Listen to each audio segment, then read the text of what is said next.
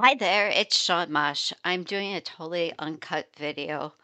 I love doing this. This is really how I got started helping people online is I would be in a group and somebody would ask a question. I was like, oh, here, let me do a quick little video. So someone was asking me how to resize something. And I said, well, let me look at the SVG and make sure it's not a problem with the SVG. So they got me the SVG.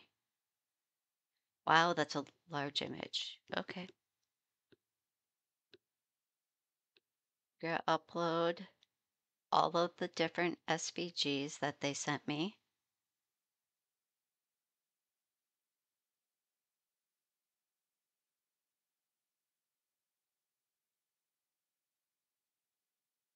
And this is how I get into a project and kind of troubleshoot and kind of see, well, what's the problem, issue, or concern?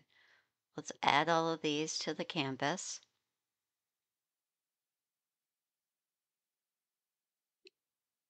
All right, that's a hot mess all on top of each other, but I can click on that group and drag it. Okay. So this is for some cake toppers. And I am going to zoom in because I'm pretty sure it was this one over here that she was working with.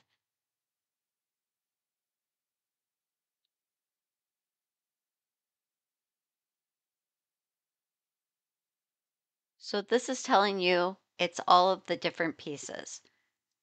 Okay. If I have this selected right here, it's all grouped. So what you have to do is figure out how big do you want this cake topper. So I'm going to use a shape to help me do that. And if I wanted my cake topper to be 6 by 6, I'd make this square 6 inches. And then I'm gonna have to, let's make this white so we can see other stuff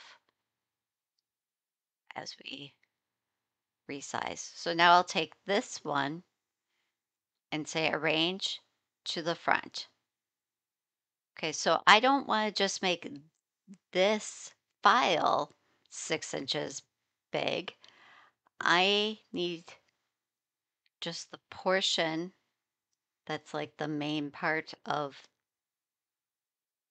the design. So like the bulk of the design to be 6 inches. So now I'm just resizing this.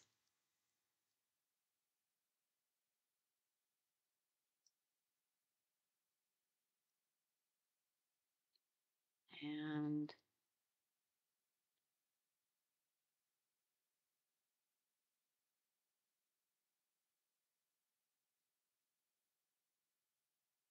just moving some stuff.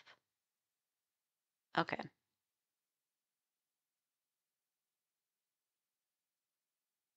And remember, this 6 inches is just a totally random number I picked. Maybe your cake topper is going to be a different size. But this is how I would do this because if you were to ungroup these things, then this wouldn't work because you'd resize one element and the rest of them wouldn't resize together. So now if I'm resizing like this, now when I put this 6 inch square in there, the overall design, or at least this piece, is a little bigger than 6 inches. So now I could take this down.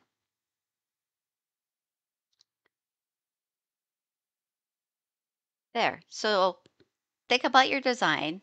And if you want that main piece of it to be a 6 by 6 square, then that's how I would resize things. Then you can delete that square and all of this stuff. I would ungroup it so that you can get rid of this text in here, but all of these pieces will be resized the the same proportionally. So let's say we're looking at one of these.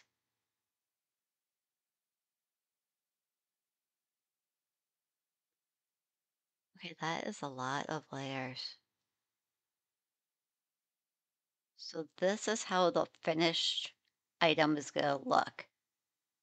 You can see right now, this is saying the entire project is 4 inches wide. So that's going to be a very tiny star. So let's say we wanted a star, and this is a 2 inch star. I'm going to say let's just want a 4 inch. Okay, see how much we have to resize that? So let's zoom out. So now when I resize all of this, I'm going to go arrange and to the front. You can see even with resizing it a bunch, it still needs to be bigger.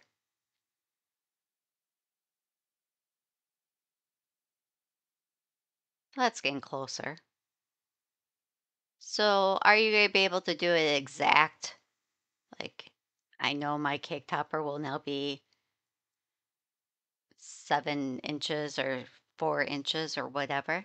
No, but this can help you eyeball it to figure out about how big to resize everything.